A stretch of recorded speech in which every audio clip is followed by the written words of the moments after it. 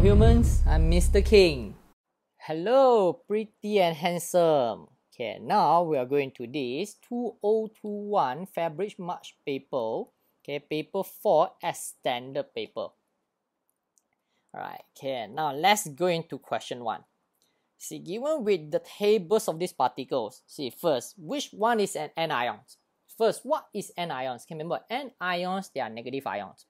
Negative ions that have more electrons compared to proton. Alright, so which one with more electrons? So from here, you know that it is E, 18 electrons to 16 proton. E. And okay, which one are K-ions? So what are K-ions? Okay, remember K-ions, they are positive ions. So how do you remember this? You see, cat, C-A-T, cat. Cat, it is also called pussycat. Positive. So all K-ions positive means they are all positive. Right? So this is how to remember K-ions. So which one are K-ions? Right? So positive ions means they have more proton compared to electrons. So which one with more proton? A. And what else? I. So answer A and I. So next, noble gas atoms. So what are noble gas? Okay, noble gas, they are all from group A. Yeah, which means they have stable electron arrangement. Okay, the outermost shell, it has the maximum numbers of electrons. So what you can do is, so first, can look for the electronic structures. You see, 1 proton, 1. 6 means 2, 4. 2, 4, 10, 2, 8, 16, 17, 18, 19, 2, 8, 8, 1, and 2, 8, 8, 2. So, which two are noble gas? Okay, with the maximum numbers of valence electrons. And so, D and G. So from here, they are D and G. Halogen, okay, all has a halogen, they are from group 7. Group 7 means they have 7 valence electrons. So which one? 7 valence electrons. So answer is F. Group 1 means they have only 1 valence electrons. So 1 valence, so answer is H. So next, which one have the same nucleon number? Okay, nucleon number means the sum of proton and neutron. So which two that have the same nucleon number? So it is G and I. The total is 40. G and I. Next, which one causes acidity in aqueous solution?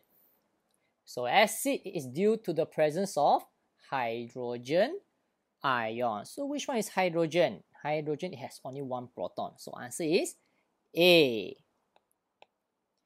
Which one is used to define the relative atomic mass of elements? Can remember, see, relative atomic mass is compared to carbon 12, which means carbon with the neutron numbers of 12. So which one with 12 neutron number?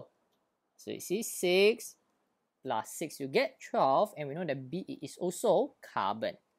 Alright, so answer is B. So explain why B and C, they are isotopes. Okay, remember, they are isotopes because they have the same numbers of proton but different numbers of neutron. Right, so because same number of proton but different numbers of neutron. That's it. Okay, let's proceed to the next. So you see, look at this. We are giving you all these elements. So which one of these is green in color? Okay, we know that it is chlorine gas. Give another element, okay, which has diatomic molecules. Okay, and it is a gas at room temperature and pressure. So diatomic, example, halogen group 7. So other than chlorine, which one is also a gas at room temperature? It is fluorine gas. Then, when separate samples of each of these gases are placed in a container, they will diffuse. So describe why these gases diffuse. So why gas molecule that can undergo diffusion? Okay, this is because they have constant random movement or motion. Then of these 4 gases, which one has the highest rate of diffusion? Alright, okay, for your information, there are 2 factors that will affect the rate of diffusion. Okay, first one, temperature, and second one, relative molecular mass. See, based on this, we know that it has nothing to do with temperature. So therefore, the factors affecting this is relative molecular mass. So if you compare the mass, which one has the smallest relative molecular mass? So it's quite obvious it is hydrogen gas. You see, H2, hydrogen 1, H2 total 2. So answer hydrogen gas. Because it has the lightest relative molecular mass. Okay, then next one. Okay, what is the percentage of nitrogen in the air? It is about 78%. Identify another element. See, the word elements means substance that cannot be broken anymore. Like example, noble gas. So you can also give examples of normal gas, like example argon or helium. Identify a compound. So compound means 2 or more elements that join together chemically. Like example, they are water molecule or carbon dioxide. How nitrogen and oxygen can get separated, okay, from liquid air? Okay, it is through this process, what we call fractional distillation, right, based on different boiling point. Okay, let's proceed to question 3. So you see, this is about ammonia, so you are given with this chemical equation. So what is this industrial process? See, it is the reaction between nitrogen and hydrogen, forming ammonia gas. And this reaction is what we call Haber process.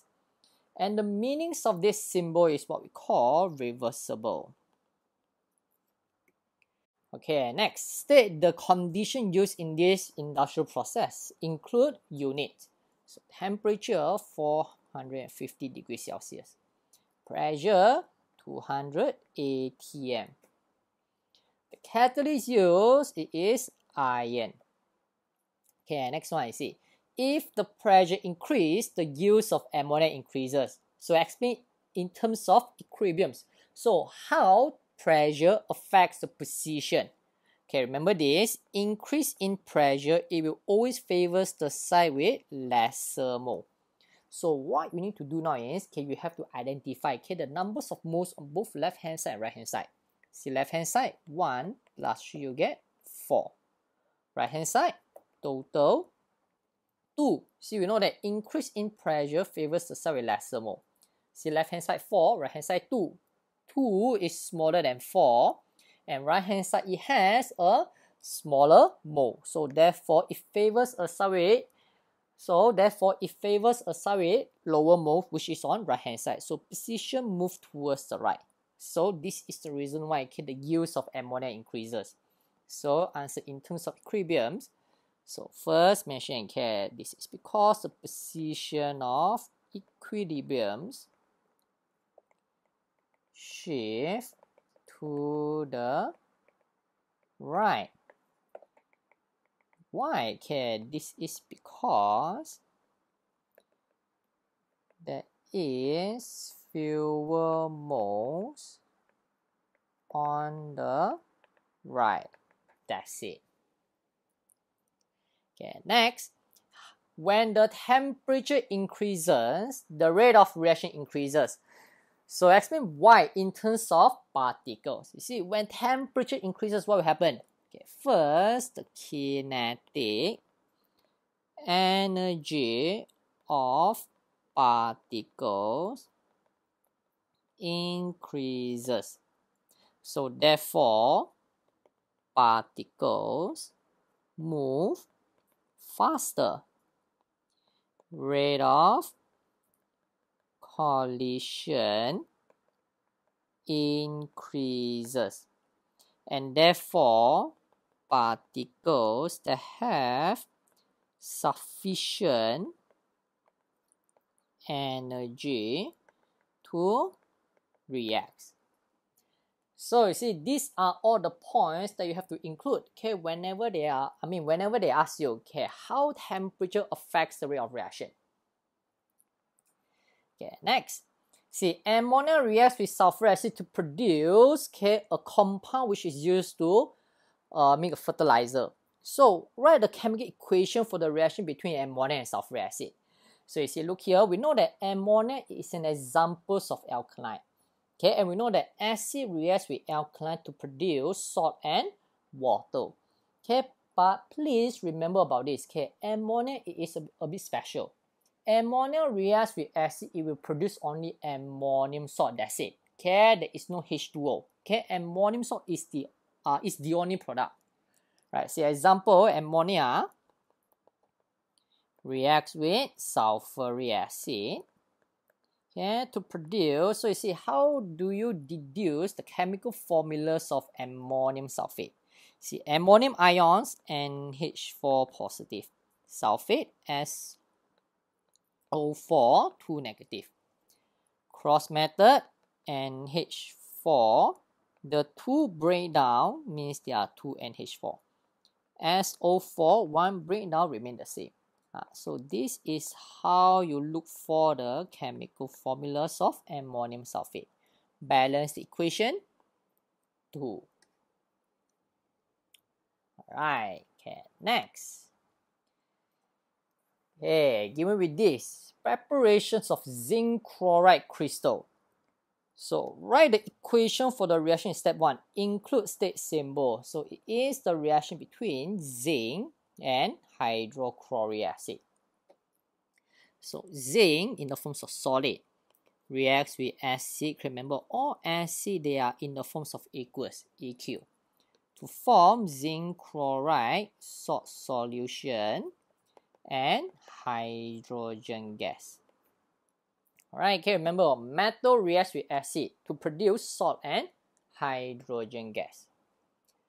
So why excess zinc powder is added in step 1? This is to ensure all acid is fully reacted.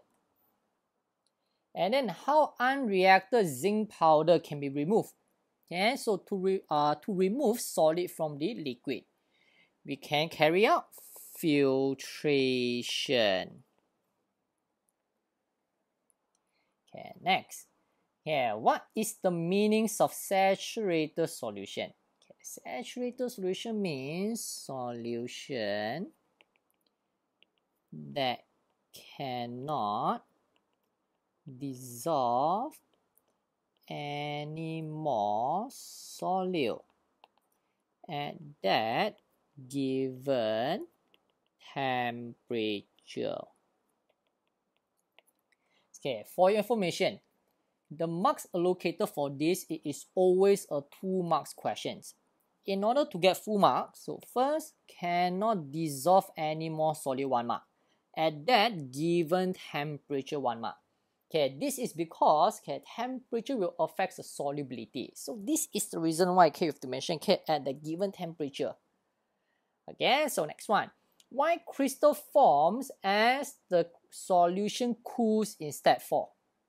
Okay, or why crystal starts to form when the solution undergoes evaporation? Why? This is because the solubility decreases as the temperature decreases. Alright, okay, next. Name 2 zinc compounds which reacts with acid to produce zinc chloride. So, there are, like example, zinc oxide, zinc hydroxide, or zinc carbonate. Okay, these are the only 3 possible answers. That's it. Okay, and last one. If excess calcium metal is used instead of excess zinc powder in step 1, pure calcium chloride crystal do not form. Why? Okay, this is because of the formation. Okay, there will be formations of calcium hydroxide. Okay, remember this. Group 1 and group 2 metals, okay, they will react with H2O.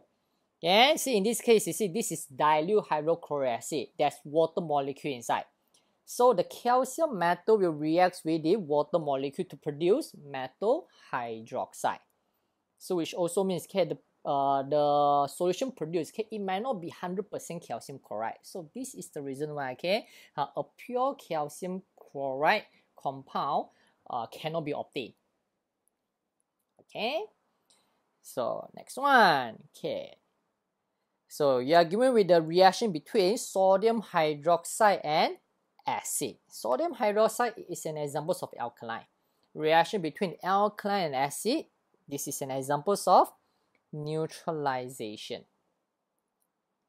Okay, then first one, calculate the numbers of moles of sulfuric acid. So first, what are the information that is provided about sulfuric acid? So sulfuric acid, you are given with the volume 25 cm3 and the concentration 0.1 mole per dm3. So you see you are given with concentration and volume. So therefore, the formula to be used is N equals CV. Concentration 0.1. Volume, can remember this. Volume, okay, the V, it is always in dm3. Okay, so how do you convert cm3 to dm3? By dividing 1000. So 25 divided by 1000, you get 0.025. So eventually you get 0.0025 mole. Next, what is the numbers of moles of sodium hydroxide? Okay, with acid. That reacts with acid. So what is the mole? So basically, okay, you have to compare the ratio. Alright, so you see ratios of NaOH to acid is 2 to 1.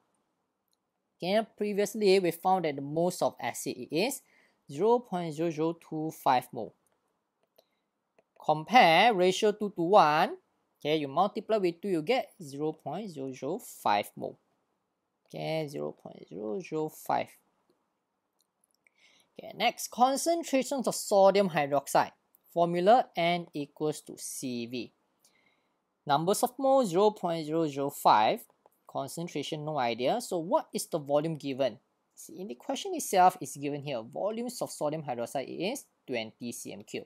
Same thing, convert into dm3, divide by 1000, you get 0.02 mole, 0.02 dm3. So concentration eventually will get 0.25 mole per dm3. 0.25. Okay, next, you see, you are asked to look for the concentration in grams per dm3. So, to convert concentration from mole per dm3 to grams per dm3, it can be done by multiplying the molar mass. Right, so 0.25 multiplied with the molar mass.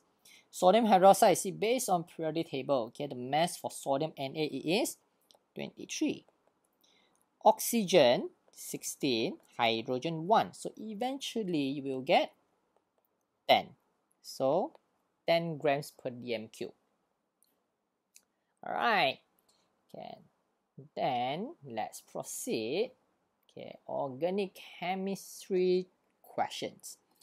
So give the letters of the organic compound P to U. Okay, they are unsaturated hydrocarbons. You see, unsaturated hydrocarbon means compounds that contains carbon to carbon double bond. So we know it has to be alkene. So answer R and U, and because they are alkene. Then how can you test, okay, for an unsaturated hydrocarbon? Okay, let me see. We can always test with bromine water or bromine liquid. Observation, remember, see, the color changes is always from orange to colorless. Remember, okay, for bromine water, okay, the color we always put orange in color. We do not put brown. Why? Because iodine liquid is also brown in color. So basically, this is to differentiate between bromine water and iodine water. Alright, okay, remember this. Okay, bromine water is always orange in color. Next, see, build one in, it is an unbranched molecule. So name the unbranched isomer. Unbranched means there is no side chain. Okay, there is no side chain. So isomers of alkene is based on the position of the double bond. So you see, build one in, it looks something like this. The double bond is located, okay, on the first and second. So isomer, you can just move the double bond, okay, to the side. So eventually, okay, so this is the isomer.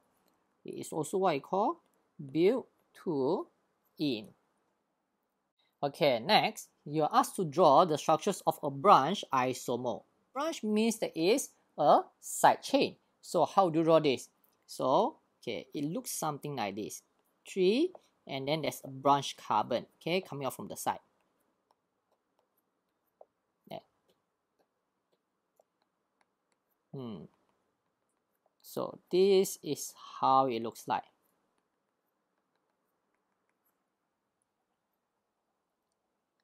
Okay, next.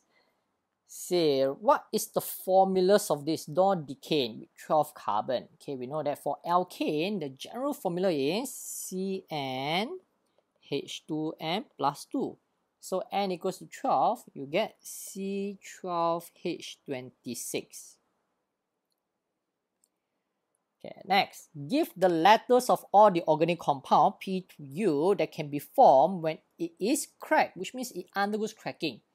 Remember, okay, alkane undergoes cracking to produce alkane and alkene. So you see, which of the following here, okay, they are alkane and alkene? P, R, U. So these are all the possible products. Okay, so answer P, R, U. Okay, next one. So name the reagent and suggest the condition needed to convert organic compound U into S. See, based on the diagrams, okay, we know that U, it is an example of alkene. S, it is alcohol. So from alkene to alcohol, it is what we call hydration. So what is the reagent needed for hydration? Remember, okay, it has to be steam. If you write water, okay, no marks will be given. Okay, please remember about this. It has to be steam. Okay, condition needed for hydration: temperature 300 degrees Celsius, pressure 60 atm, and catalyst phosphoric acid as the catalyst. That's it. Okay, next, organic compound S, which is alcohol, to Q, which is carboxylic acid. I see, from alcohol to carboxylic acid. So name the types of chemical change. Okay, remember, okay, it is oxidation. And what is the acidified reagent needed? Or what is the oxidizing agent? Okay, it's what we call acidified potassium manganate 7 solution. Alright, okay, so this is the most popular oxidizing agent. Okay, let's go into G. See, organic compound T is made by reacting two compounds together. See, based on T, we know that it is ester. So what is the homologous series? It is under the ester family. Okay, then name the two compounds that reacts together to produce organic compound T. See, if look at T, we know it is methyl butanoate. Okay, see, remember, see, if you look at the word formula, okay, the first part it is always from the alcohol part. The second part is from the acid. So you see methyl butanoate. So we know that it is from see the first part alcohol, methanol. Acid part, butanoic acid. So structures. So how do you draw methanol? You see methanol, there's only one carbon. COH. Butanoic acid, total 4 carbon. So COOH. 3 more carbon.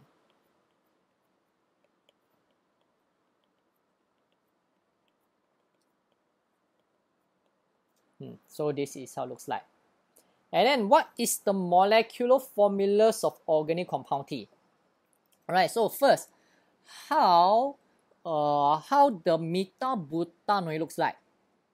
Okay, so you see it looks something like this. What? COO. Remember, the hydrocarbon is attached after the O. It belongs to alcohol.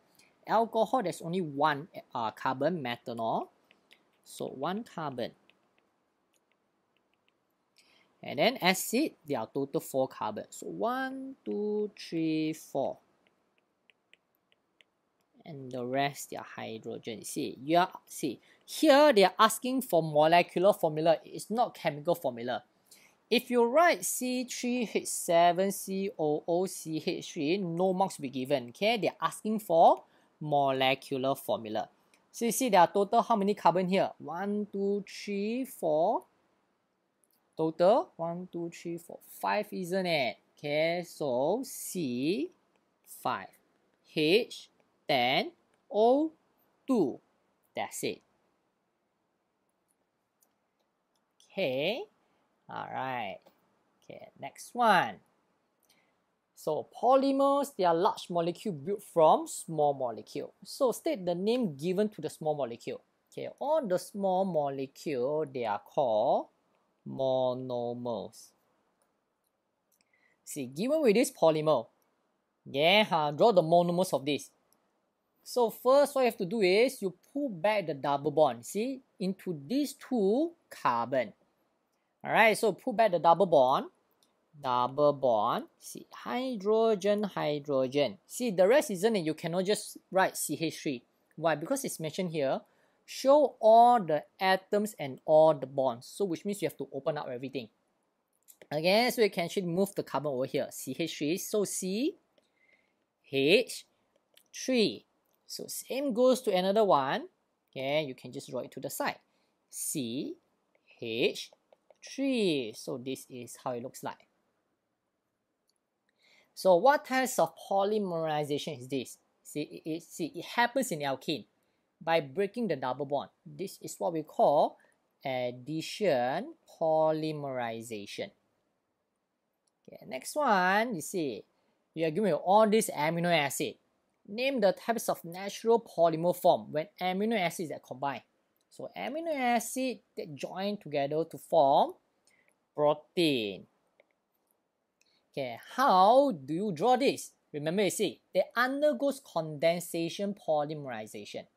Condensation polymerization, okay, it happens by removing a byproduct, so-called H2O.